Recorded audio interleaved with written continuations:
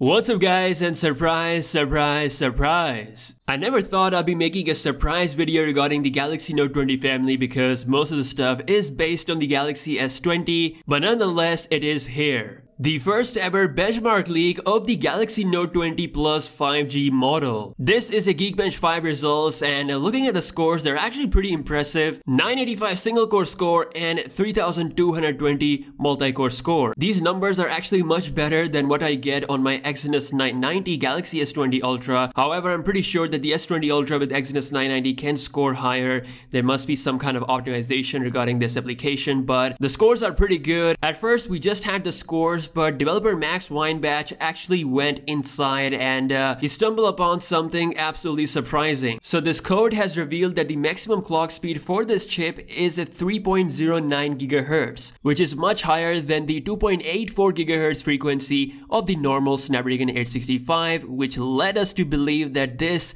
is the Qualcomm 865 Plus. Now, as always, the model number for this device ended with a U, SM-N986U model, which means this is for the United States, Canada, and China, where we see the Snapdragon devices. Once again, it's gonna make other people disappointed, but wait. Since this is rocking Snapdragon 865 Plus, possibly, this could actually mean that we're gonna see the next version of the Exynos chip as well. In fact, Samsung is already working on the Exynos version of the Galaxy Note 20 Plus with the model number rocking SM-N986B. All these model numbers ending with the B means that these are the Exynos model, as I've seen with my S20 Ultra. Its model number is also ending with the B, so from there I can definitely say that it is the Exynos model. Now, because we have the Snapdragon 865 Plus for the U model, we can expect Exynos 995 CPU with a bit higher clock speed or some other improvements to come with the international version. This will bring us one step closer to the Exynos 1000 that we're gonna eventually see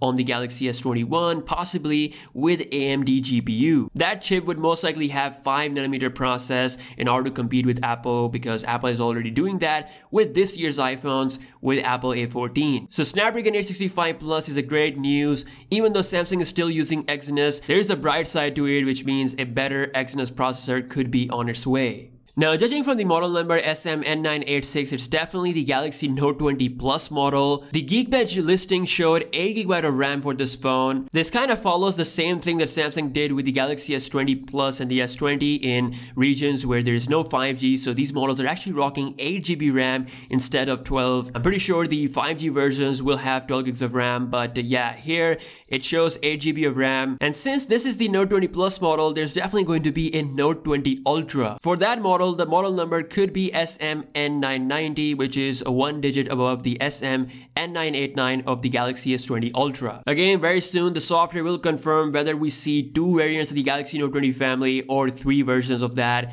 It's gonna be very exciting. Let me know your thoughts on the 865 Plus. Now, I have another theory for you guys. Qualcomm has showed off the prototype for that bigger in-display fingerprint scanner that is also capable of registering two fingers at the same time. I would love to see that on the Note 20 family.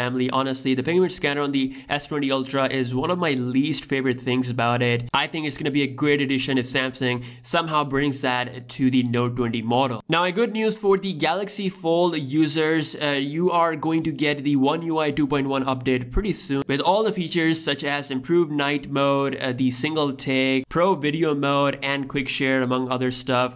It's all coming, so great news for you guys. The Galaxy Note 9 recently revealed the April software patch, and it still not have the One UI 2.1 update, which means Samsung could bring this later down the year, or they might not bring it at all. We're not sure at the moment, but yeah, that's all the latest news we have on the Galaxy Note 20. The development is happening. I'm very excited to see how much Samsung can push considering what they did with the S20 Ultra.